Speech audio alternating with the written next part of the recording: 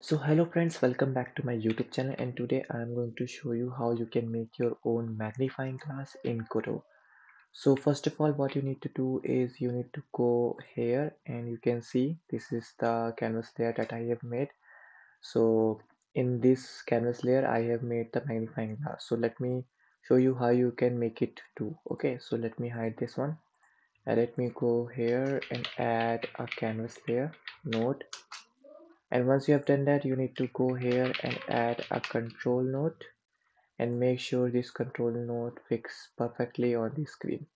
Then you need to go here and add a texture rectangle node, and this will help us clipping the circle from the rectangular subviewport node later. Okay, so we can just set it up later. Now let's next we need to go for a subviewport container node, and then we need to go for SubViewport node, and then we need to go for camera 2D node. So you need to add all these nodes here. After that, you can see this is the viewport. So you need to go on SubViewport container node and click on this, and then you need to go here on layout. You can change the size here. So I want to set it up by 512 by 512, and then you need to go on your rectangle texture rect size. So first of all, you need to set all these things up into the center of the screen, so everything will line up. So you can see it's now in the center, and if I want to set it up, you can just set it up or drag it and make it center of the screen. Okay, so after setting up at the center of the screen, what you need to do is you need to go on your texture rect and add a masking layer. So we will just mask it. So let me do the mask later. We will first create the magnifying glass work cable. So let's add a script to it. So I already created a script for it. So let's add that script. So you can see this is the magnifying glass that basically is nothing but a camera that moves and follow the map. So we will just using this to make the map move up and right, down, left. And then you can see I have a camera 2D node, which is this one. So this camera 2D node, and what we are going to do, we need to change the position of this magnifying glass with camera 2D, which is here. You can see it. So this is our player. So and when the player moves, the camera 2D also moves. The player is our magnifying glass, right? And what this line does, this is basically to get the word 2D behind the subviewport node, and it will get the word 2D node, and then we can just use that, right? So let's get started and let's see how it works, how it looks in the execution scene. So let's execute it and see how it looks.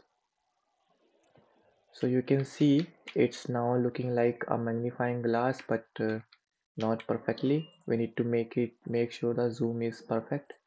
So I'm going to set the zoom to 2, and once you have set the zoom to 2, you can see the magnifying glass will zoom the full map or the screen that the camera 2D node of the player is seeing by 2, right? And you can see I have done a very reverse thing. Here the side part is actually the magnifying glass, and this one is minimap. I don't want to do this, so we will just do the half of this. So we'll just set up the minimap to by 0.5.